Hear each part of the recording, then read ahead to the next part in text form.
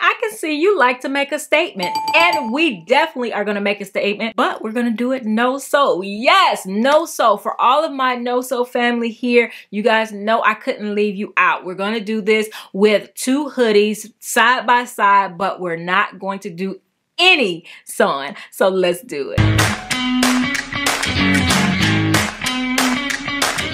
Hi everyone, I'm Angelina and this is Blueprint DIY, where we make our clothes to be just as unique as us.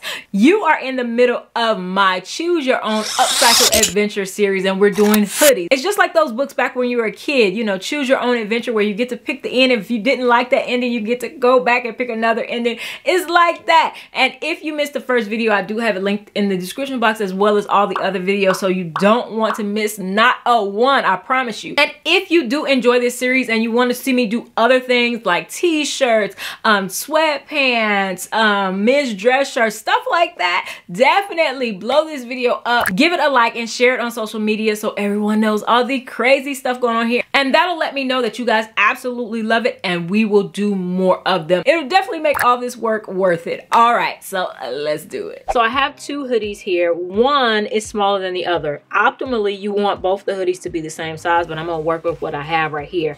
I decided to pair this green one with this orange one because the orange one already, did I say green? Good gracious. This gray one with this orange one because the gray one already has some orange accents. And so for this project, you're going to need 2 hoodies. You're also going to need some grommets. I have used grommets on this channel many times before. I have these 2 kits. They come with these little tools that make it super easy to install them. And so any grommet kit is going to have the little flat sides, the flat pieces, and they're going to have the little pieces that have a longer edge on them. And yes, that is a piece of soap in here because I use soap to mark. I use slivers of soap, you know, that piece of soap that's too small to use. I use that to mark off things, so it just ended up in there. And I will link these kits in the description box because I do find them super handy to have just on hand for whenever I decide to do a project. And I also went ahead and got extra shoelaces for this project. I showed you guys the inspiration. I could easily sew these and be done with it, but I don't want to neglect my no-sew family. All right, so the first thing you want to do is look at your hoodies and decide which side of each one you want.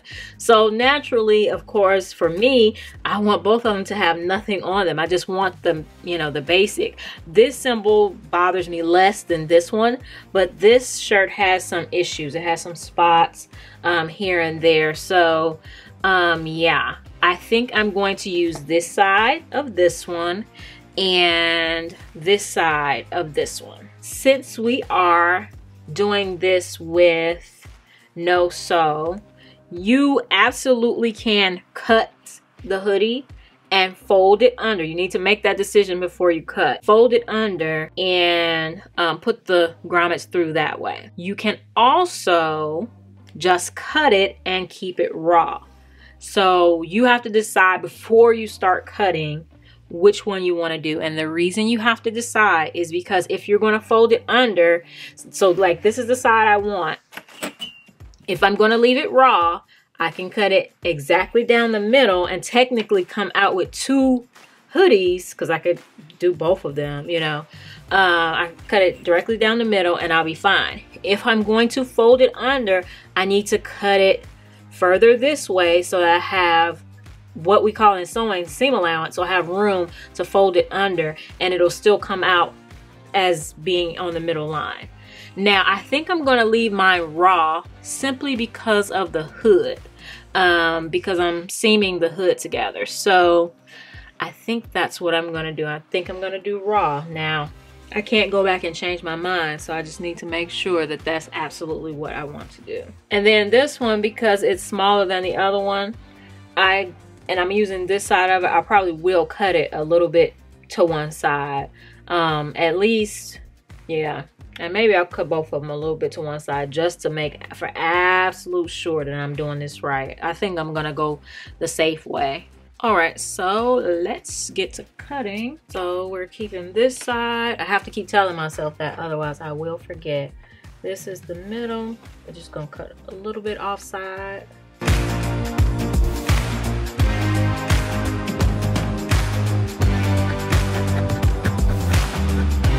And if you are going to leave it raw, make sure, which I did not do, make sure you're making like really good cuts, which means you may not be able to cut through both sides at the same time in order to get those cuts to look really nice. Now we have 1/2 of a hoodie.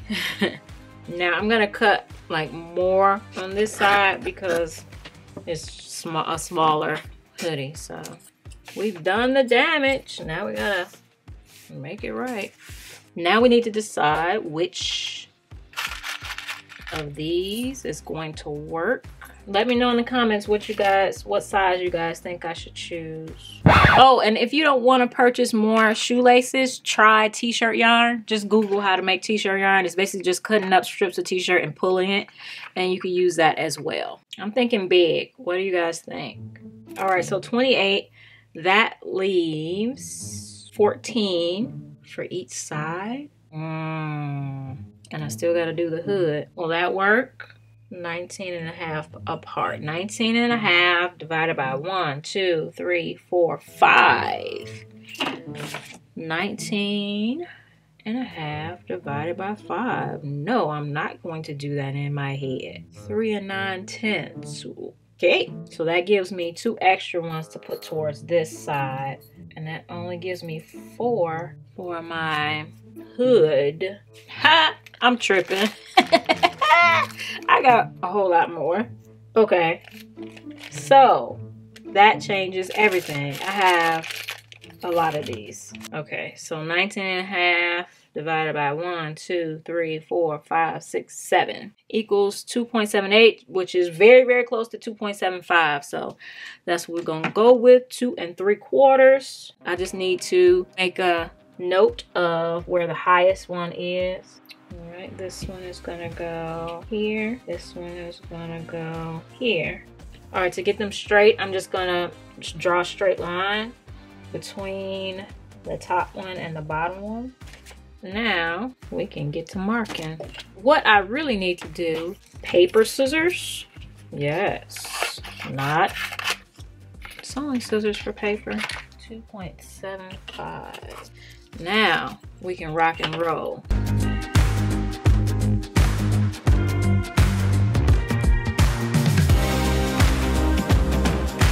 So now we can fold it under. Let me do it on this one first, this thick one. Fold it under. We make sure that we're folding it how we want to fold it. Take a sharp pair of scissors, fold it on the line. And you just want to do it like that. And then fold it this way. And do it like that. If the bottom hole is not quite big enough, then you can get the scissors down in there. Especially if you have sharp scissors with a sharp tip. And just snip it out a little bit. So that it is big enough to get this thing through. All right, and you keep trying because you don't want it too big. You just want it just big enough. All right, now that we've done that, we can slip one of the shallow pieces over top of it. There's this thing that comes with it. Oh, and you're also gonna need a mallet. You can use a hammer, but I prefer a mallet so I don't hurt myself. This bottom groove fits directly into there. You put that on top. Bang away. If you see that it's still not all the way down, you want that set all the way down.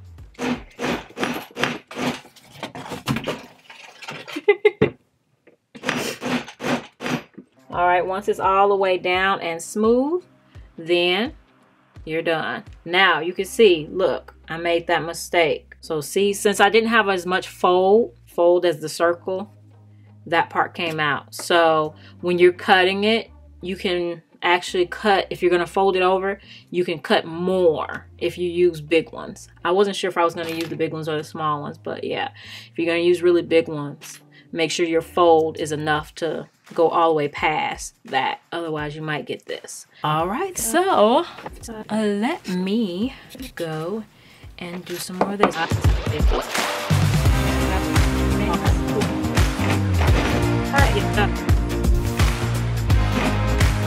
So what this one was doing when I did like this, it twirled, and you don't want that. You want it to be set in there and not be able to move. I'm gonna go off camera and do the rest of these, and I'll be back.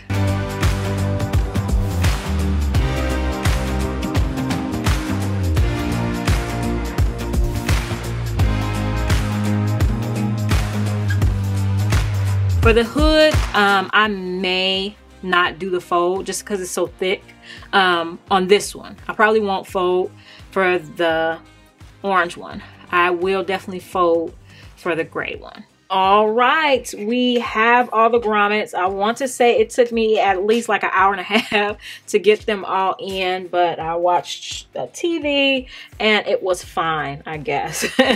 But yeah, you can see some of them didn't go all the way across, but I was able to, you know, at least get them all in there. So yeah, other than that first one that we messed up on, we did pretty good. I think the top one, some of the outside was like I cut the hole too big, so just be careful, don't cut your holes too big. And I have my shoelaces. I bought 2 pairs because I figured I was gonna need one for the front and one for the back. So we're going to just begin to lace them. I'm just going to start one way and one the other way. Not too tight because we don't want these to start to bunch up. And I'll probably tie that in a different way once I actually have it on.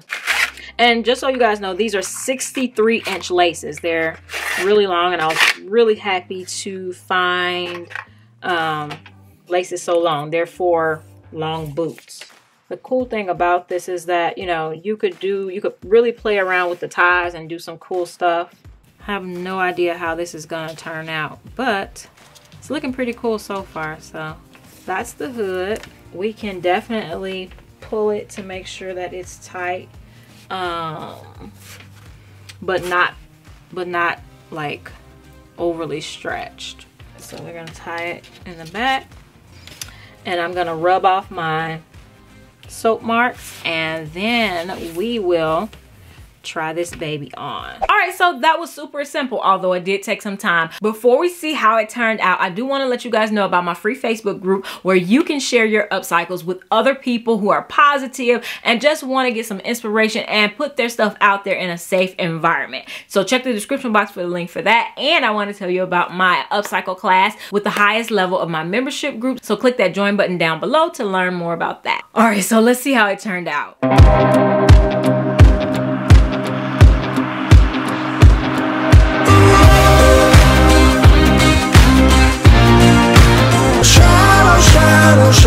Shadow, but you are bright white gold.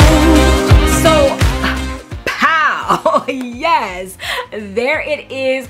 I am definitely making a statement, and I like this one. I wouldn't necessarily wear it exactly like this everywhere, but I think it's versatile enough where it has possibilities for a lot of different things. And so I really like stuff like this. You guys know I like strings hanging down off of anything, and I really like to use grommets as an alternative to sewing because I can still throw this in the washing machine. That's one of my things that I ask myself when I'm doing something and I'm not sewing, can I still wash it? Because then it's not trash clothing. And so even when I do things no sew, I want to make sure that they are going to last. So yes, I hope you guys enjoyed this. Definitely let me know if you enjoyed this one, if this was your favorite out of the series, and how you would do yours. Would you do yours differently? Let me know, because you guys have some crazy amazing ideas once you watch my videos, and I absolutely love it. So yes, definitely go down in the description box and see the other videos in this series, and if you haven't subscribed, definitely subscribe.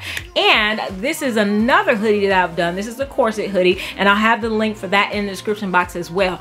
And I will see you in the very next one, because I know you're about to watch another one. All right, see you in the next one. Bye.